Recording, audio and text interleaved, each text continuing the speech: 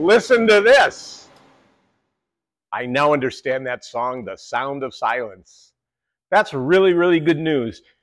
That's deflating our paint booth. Yesterday, we finished, hopefully, the last paint session. If you look over here, we managed to get the cowlings finished. No small task. These things were huge to manage. And then this goes on the outside, like, yay. But that was the last bit of the paint booth. If you look, the helicopter's completely painted now. I know you're wondering why it's sitting like this.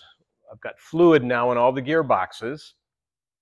And for the aft gearboxes, I wanted to make certain hints from Brad that oil actually does get all the way back into the aft portion of that gearbox. So I've kind of got it laying down right now. We'll check that. I let it do that all day long. And then we'll show you we're truly on the home stretch. It's pretty exciting. Carol managed to get the interior in. We have to have it all in right now because the next step is to weigh it. So we got really nice seats.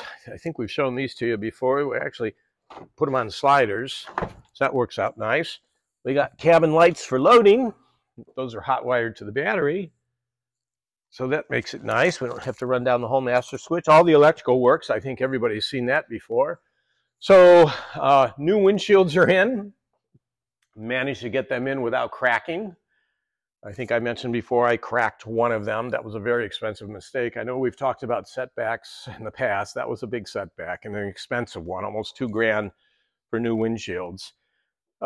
So what's left? Well, we've got 3 hard days ahead of us right now. The airworthiness inspection is actually scheduled for Saturday, so that'll be a big day. Between now and then, we're going to go down the basement, put the blades on, and rig the rotor and weigh it. And we're not doing it in the basement. We're only getting the blades from the basement. That's correct. We're going to go down the basement and get the blades and bring them up here to do it. Okay. Hence the need to remove the paint booth. Yes. So from the hangar. The paint booth is coming down, and we're going to have lots of room. So anybody interested in the bounce house? Actually, the timing was just perfect to get done with the paint. Our neighbor, Steve Valine, really neat guy. He's got a couple of airplanes, one of which is a Champ, and decided it needed to be recovered because it's been 54 years. And lucky for him, he's another guy who said, I want his guardian angel. When he took the covering off, the cable was actually routed from one of the pulleys around a tube as opposed to directly up to the next pulley. So for 54 years, that cable's been chafing on this structural tube on the frame in that Champ. I'll try and get a picture and put that in the video too, but really, really poor workmanship there. Anyway, we're excited. Hopefully Friday we'll have some good news.